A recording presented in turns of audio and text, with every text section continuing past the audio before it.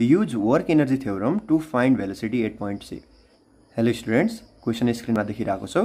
Question छ class 11 physics mechanics बाट a body of mass m, suppose गरा mass m छ भने initially ground देखि 20 meter per second ले upward तिर थ्रो गर्दाखेरि object को velocity at a point of C निकाल्नु छ v को value from work energy theorem बाट. यो क्वेशन लाई सल्भ गर्न भन्दा अगाडि what is work energy theorem यसलाई बुझ्ने. वर्क इनर्जी थ्योरमले स्टेट गर्छ कुनै पनि सिस्टममा गरेको वर्क डनले सिस्टमको इनर्जीलाई चेन्ज गर्छ अरे. That is work done on the system W equal to change in energy of the system.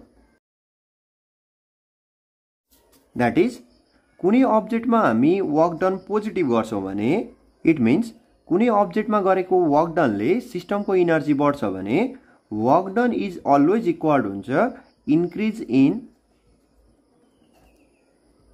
energy,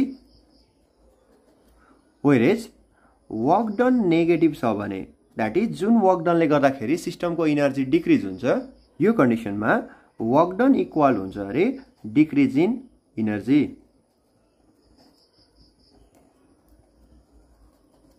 यो क्वेशनमा ऑब्जेक्ट को मास m छ भने डाउनवर्ड तिरबाट ऑब्जेक्टमा लगाउने force of gravity that is weight F को भ्यालु इक्वल हुन्छ mg सँग. ऑब्जेक्ट मुभ गरिरहेछ upward डाइरेक्सनमा it means ग्रेभिटीले लगाउने फोर्स F र डिस्प्लेसमेन्ट को भ्यालु अपोजिट डाइरेक्सनमा छ भने यो क्वेशनको लागि चाहिँ work done by the gravity निकाल्नु पर्यो भने W को भ्यालु इक्वल हुन्छ force into displacement which is equal to force F displacement छ h र एंगल cos थीटा. डिस्प्लेसमेन्ट र फोर्स को डाइरेक्सन अपोजिट हुने भएर F into h cos 180 degree which is equal हुन्छ F को value mg into height h into cos 180 भनेको -1 which is equal to -mgh. Work done by the gravity आयो negative -mgh. It means ग्रेभिटीले गरेको work done negative छ भने यो system upward तिर जाँदाखेरि अब यसको इनर्जी डिक्रिज हुनु पर्यो.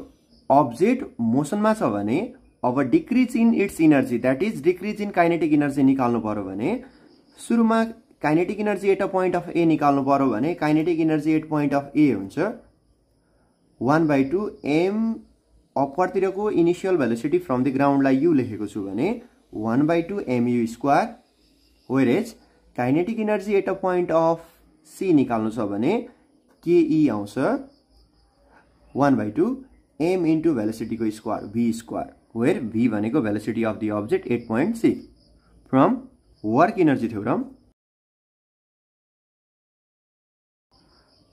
Work done equal to change in energy.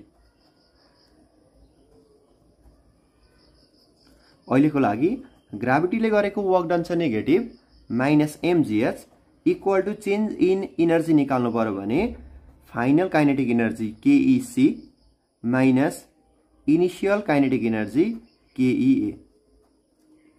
यसबाट भ्यालु पुट गर्यौं भने -mgh equal to kinetic energy at a point of C छ 1/2 mv square minus kinetic energy at a point of A छ 1/2 mu square. जसबाट मासलाई both साइडबाट common लिएर cancel गर्यौं भने -gh equal to v square by 2 minus u square by 2 जसमा 2 ले both side multiple गर्यो भने -2gh equal to v square minus u square हुने रहेछ.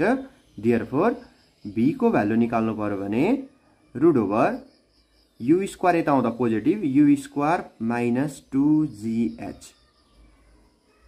जुन रिलेसनलाई हामी डाइरेक्टली इक्वेसन अफ मोसनबाट पनि सल्भ गर्न सक्छौं बट क्वेशनमै मेन्सन गरेको छ यो प्रब्लम वर्क इनर्जी थ्योरमबाटै सल्भ गर्ने भनेर.